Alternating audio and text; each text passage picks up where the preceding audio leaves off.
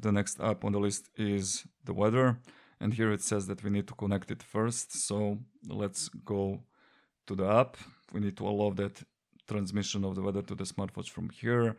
Make sure that you are on the devices, scroll down and tap here on the weather. And then you'll have to turn this on and allow your smartphone to send these notifications.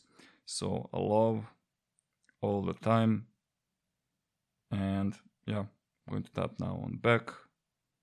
And now we can see the weather here. So that's pretty much how simple it is. You can also choose your location. This is my location, so everything is fine here.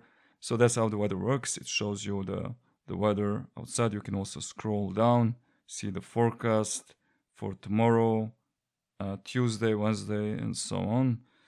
So yeah, okay, we can see also humidity, the wind, position of the sun on the sky. So there's a lot of data here, as you can see. So it's really useful app to have.